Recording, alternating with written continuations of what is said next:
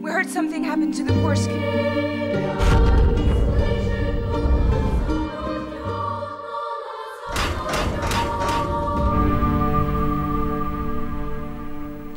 I was very touched.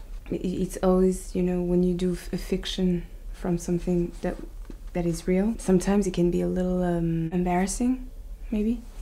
So I was afraid that it could be embarrassing.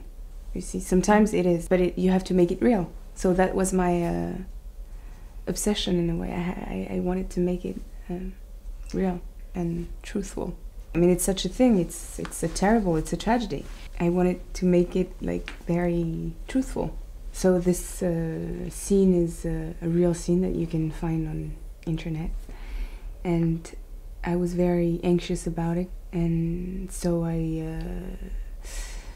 we rehearsed it a lot with Thomas, and sometimes I don't like to rehearse too much, particularly when it's an emotional scene. So when I saw this scene on the internet, I was so moved by it.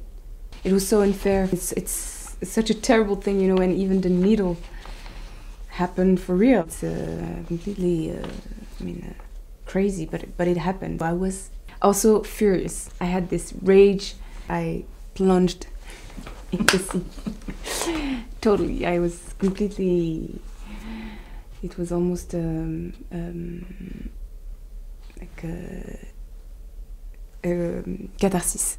From my point of view, I was Tanya in the film, so I would say a human tragedy.